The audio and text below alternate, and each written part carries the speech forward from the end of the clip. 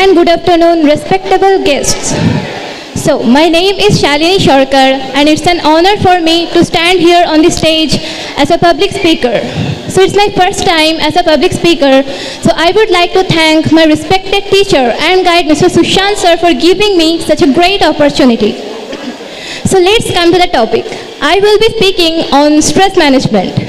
But before I start to describe my topic, we have to understand what stress is. So stress can be defined as a state of worry and mental tension caused by some difficult situations.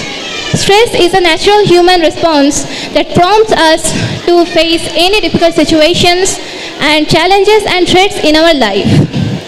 In today's busy and hectic life, we all experience stress in many situations.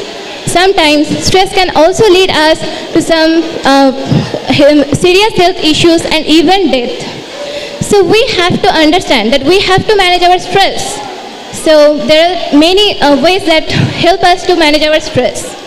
So managing our, that is stress management. So the meaning of stress management is to reduce the negative impacts of stress caused by some difficult situations and to improve a person's physical and mental well-being. Managing our stress can also help us to lead a more healthier, happier and balanced life.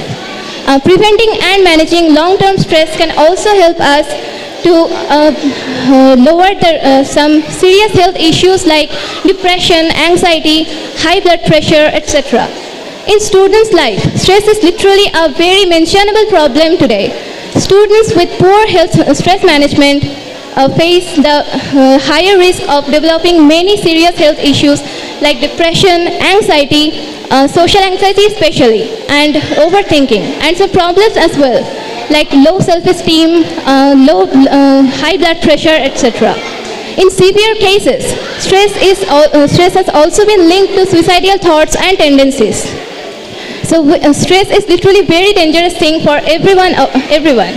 So, but in spite of all these demerits, sometimes stress works like a motivator in our life. For example, sometimes in our workplace, when we face a difficult situation or an unexpected or looming deadline, our stress motivates us to get our work done on time. So, moreover, we can lead a more happier, healthier and productive life by the management of our stress. So, it's clear at the end that if we want to manage our stress, first of all, we have to understand ourselves first and try to handle our mind and our thoughts as well. Because no one can manage your stress other than you. So, if we want to manage our stress, first of all, we all have to learn one thing very clearly, that try to accept every situation as it is and stop thinking about your future. Just try to do hard work in your present.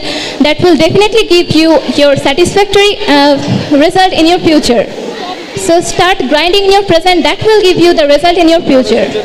So that is how you can manage your stress. And we have to accept every situation as it is, because it is not possible for us to handle our stress always. So whenever you feel stressed or depressed or low in life, try to remember all the ways I have told throughout my this topic. So thank you. That is all about my topic. Thank you so much.